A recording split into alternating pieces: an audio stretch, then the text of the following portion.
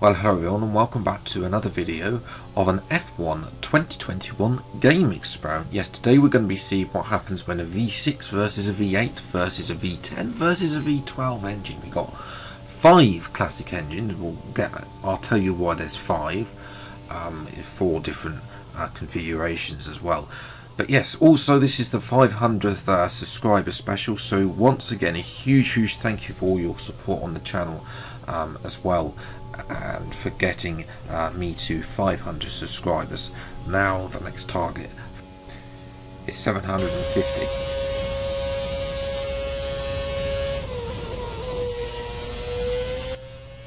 So into the video then, we'll start with the V8 car engine, from 2006. Yes, the very first V8 engine, the winning engine won by Fernando Alonso in this second and final World Championship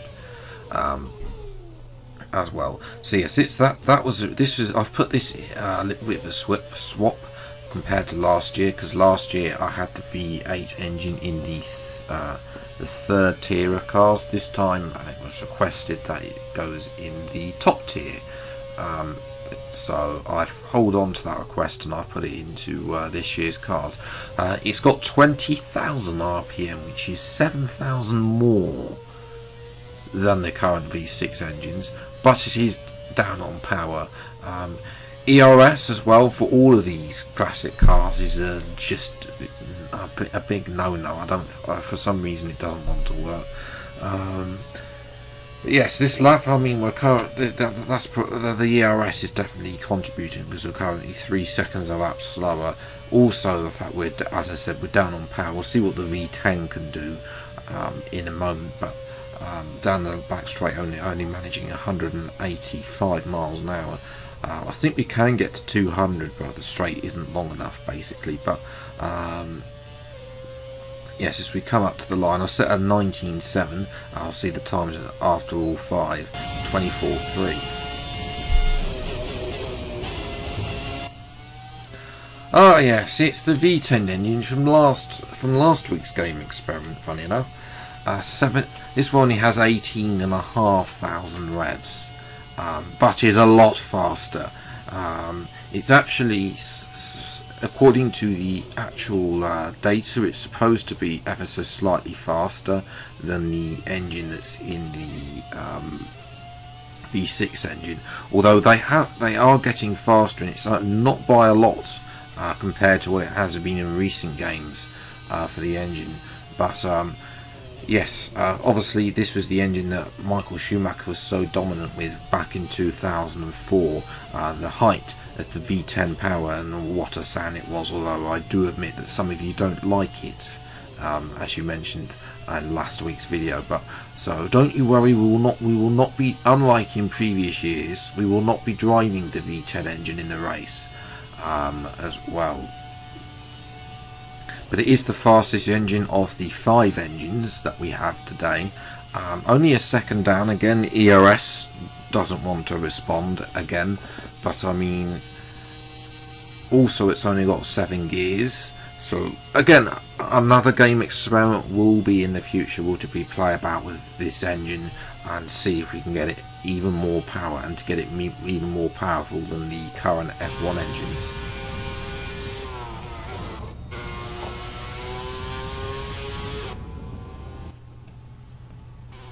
So moving to the V12 on the Aston Martin, the AlphaTauri and the Alpine car. Again, this is from 1995. This engine only appeared in one F1 game, and that was F1 2017 as the understeer. Through that turn 1, you saw how it was easy for the V8 and the V10, but the V12 was having absolutely none of that. Yes, obviously in 1995, this engine is relentless. It's not an easy engine to drive with by any means. And just to show you that, I mean, that 1995 Ferrari car was terrible. Even I would say even worse, because I don't than the 2020 Ferrari car engine. But anyway, in the Aston Martin, we're 4.5 seconds slow, only slightly slower than the V8, interestingly, in 1995 compared to 2006. But obviously there is a little bit of, there's the acceleration cost, which obviously, but the top speed is of the two, the V12 and the V8 are actually similar as well. So we'll see what we can do. It's 25.6. It's the fastest lap in the Aston Martin as well.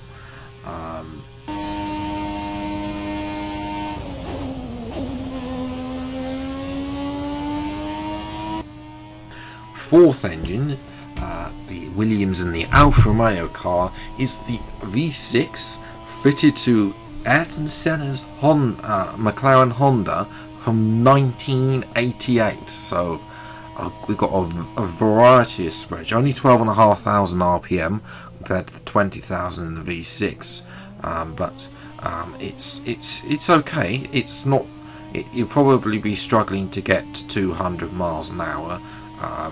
It will get there eventually, but you can see here through the first sector we're 2.5 seconds down. Bearing in mind also we're in the Williams. The Williams is the slowest car. You'll notice I've done all four of these engines compared to previous years.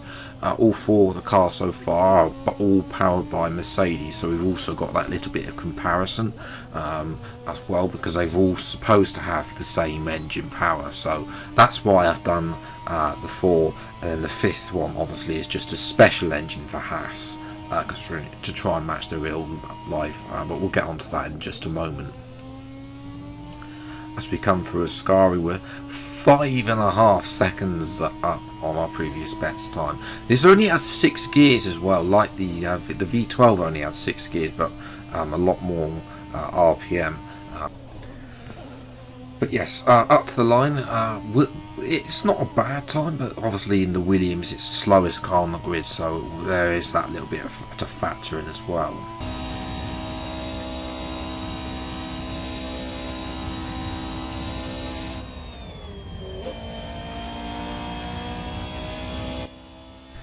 And the final engine comes from 1972, because we all know how Haas have been made faster than Williams, and this mod is going to put that balance, well, the fact that Haas are, but have in real life, they've got a performance of a bit of cardboard, and well, I'm trying to balance that out by putting an engine that's 49 years old from 1972.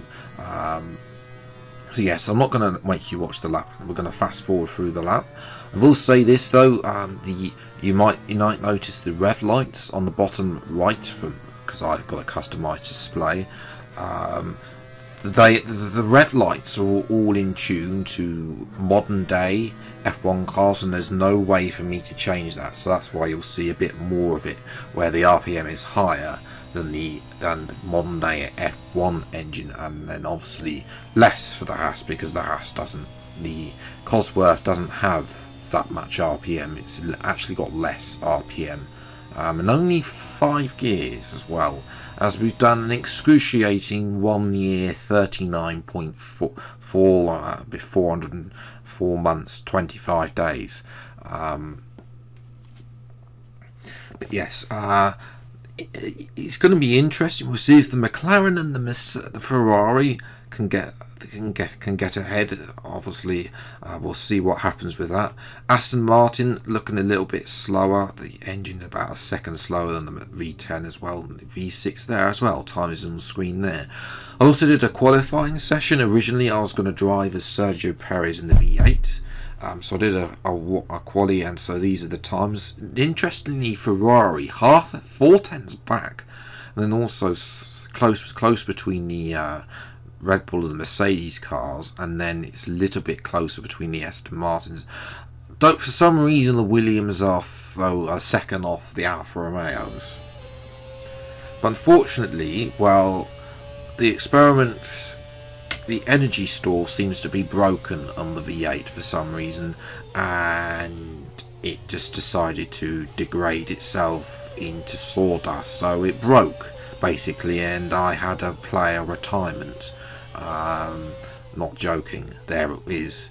the player retirement, and they've got no option but to retire. So that's not the actual race. We won't be racing as Sergio Perez. I know that there'll be some Perez fans that'll be disappointed with that, but that's just a little glitch, unfortunately.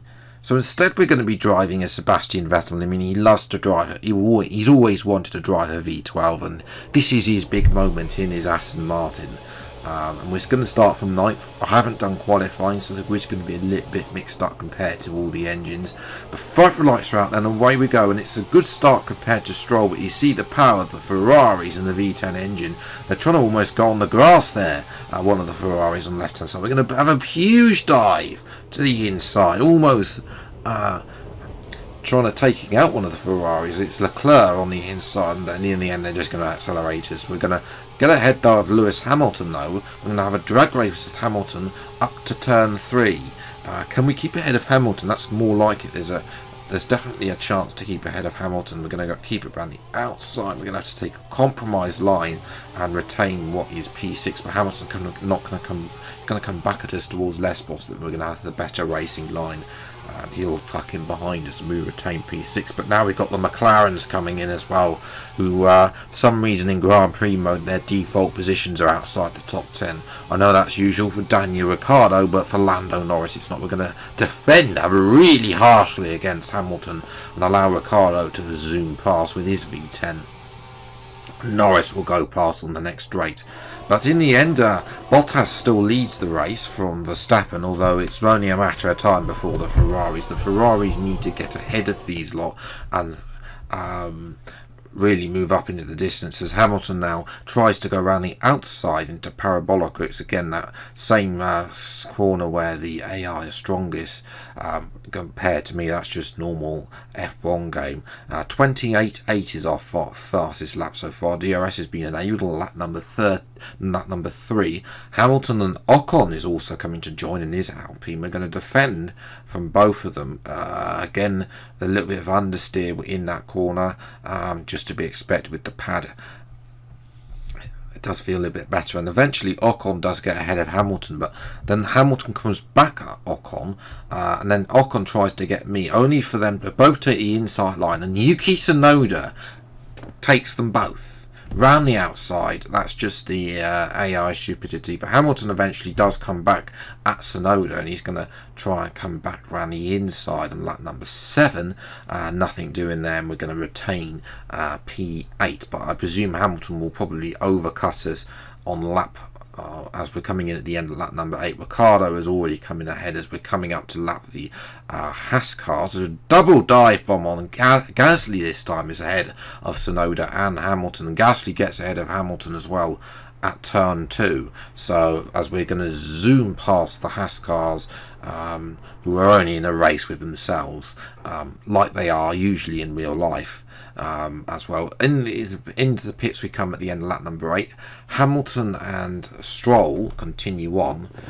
So I think Hamilton will probably overcut us, unfortunately, but there we go. As we're coming in for a one and only stop onto a set of mediums. The less time we spent on this tyre, the better. 2.8 second stop. That's all right. I mean, we've had better. Gasly's out right behind us. Alonso's moving to hard. That's a big mistake. But in his V12, come out the pits. Tsunoda is right there as well. We're going to try and see if we can stay ahead of the Japanese driver. We can, but Tsunoda's undercut Gasly, so to take a bit more curve than I'd like into turn 1. But here, moving to lap number 10, a lap later, Stroll's also come out. Gasly's coming with DRS as well. We have to find somehow the middle between the both of them. Tsunoda gets ahead of Gasly as well. Here's a replay there, almost going 4 wide through there. Tsunoda, not Gasly, with DRS, and Tsunoda gets ahead. Stroll gets the better line out of turn 2. As Sergio Perez, deja vu. Even his AI is doomed to fail, and he's out of the race. As moving to the front, then the McLarens are ahead, and Daniel Ricciardo has undercut them all and is ahead. Excuse me, it's not Daniel Ricciardo, it's Lando Norris, excuse me, who is ahead of Ricciardo, but Ricciardo looks on the better tyre and is right up his teammates, so I imagine, don't be surprised if Hamilton, if Ricciardo finishes ahead of Norris in the end. But we come around the final corner. Ricciardo there, confirmation actually, he is finished ahead of his teammate. Hamilton in the end, too strong, he is in the Mercedes and in the faster engine. So we did well to keep him behind, but in the end, I will have to settle for P8. So the best of the V12s, I will definitely take that. I mean, there's not probably not a lot we could do with the engine deficit we had compared to the Mercedes, the Ferraris and the Red Bulls, especially well, I mean, we were quite some way behind the V10s as well. In actual fact, the V6 engines, Williams, 3 seconds a lap slower their best time. I don't know what's going on there. The Alfa Romeo and the Williams have got the same engine, and yet that's the same. And obviously the Haas is way behind as usual, 2 laps down. That's what they usually are in real life. So very realistic, their engine. But yes, if you have enjoyed this video, then leave a like, subscribe to the channel, and you see plenty more F1 2021 game experiments. Until the next video, then I'll see you next time. Take care, enjoy your day, and goodbye.